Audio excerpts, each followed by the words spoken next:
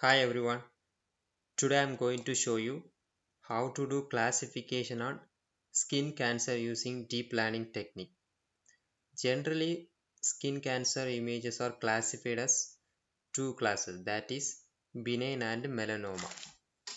So I'll write a program for classification on skin cancer. For that, initially we have to generate one folder as skin skin, then generate one more folder as database. So inside the database you can have two folders, that is benign and malignant. So in the benign folder you can take some benign data for training, and in the malignant folder you can take some malignant skin image data for training data. Here I have taken only four data for five data for benign folder and four data for malignant folder. Now I am opening the MATLAB. So I'll explain the program, how I written this program. First we have to set the dataset path where the data is. Then it's reading all those data. Then all the images taken as a image data store. Then I'm splitting those images, um, randomly splitting those images for training. Then just I'm displaying those training images. Then I am going to construct the network layer. So here I constructed some custom network layer which is not present earlier. That means it's not pre-trained, predefined. It's not a transfer learning. Myself I created some network. So for that what I have done means just I create first stream of layer in the name of convolution ReLU pooling.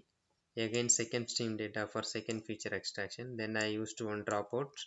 Then again third stream of convolution. Then again I taken one dropout. Finally I have taken two fully connected layer. Then done the classification based on softmax classifier. Now the network construction are over. Now I am going to train the data. So far I have given the training options, maximum epoch as 40 and the initial learning rate is 0.001.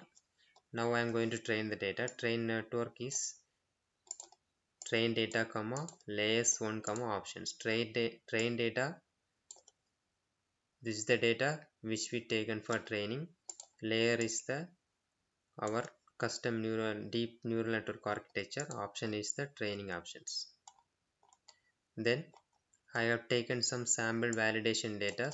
Then I used a for loop and reading all those images, then classifying the images one by one. Then I am just displaying images. Then if you want give any custom images outside from the database means just we are reading those images and displaying those images, then we are classifying. Finally in a message box we can get a result. So now I am going to run the program. Just click the green color button. You can see the busy operation here in the left side of the MATLAB. Now the training images are displaying and the structure also displaying in the command window.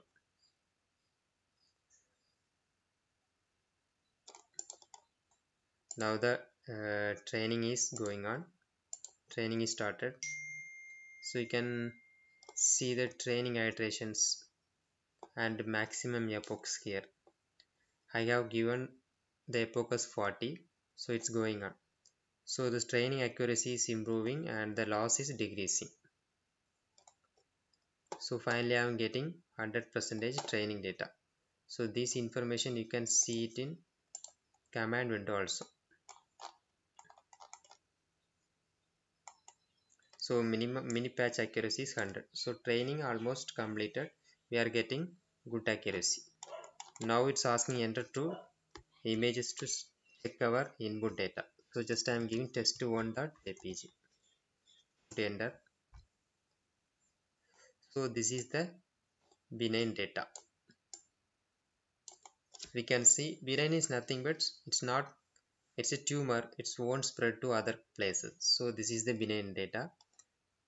Then again one more image I'm going to check. Just run the program once again. Then you can see the training images, same training images only. Then the training is going on.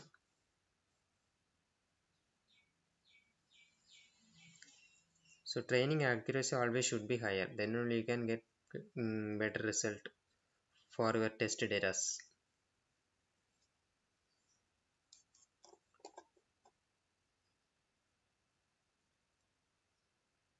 Now the training is completed.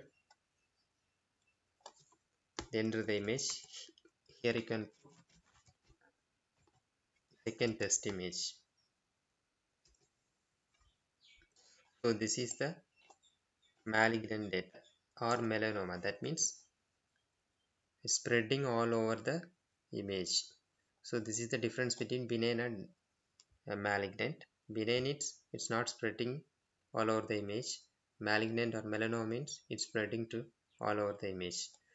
Actually, so this is the classification of skin cancer using deep neural network. So I have taken little data only. You can take more data and you can train with graphical processing unit. Here I used a CPU only.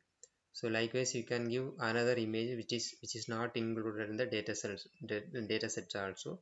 So you can try it yourself. If any doubt you can contact me for more help for generating new network structure or new things, enhancement in the old one, transfer learning, recurrent neural network or deep neural network or convolution neural network, convolution recurrent neural network, combination of convolution and recurrent. If anything, if you want to means you can ask me and you can contact me. If any doubt means you just message me or WhatsApp me. I can help you. Okay, thank you. Thanks for watching.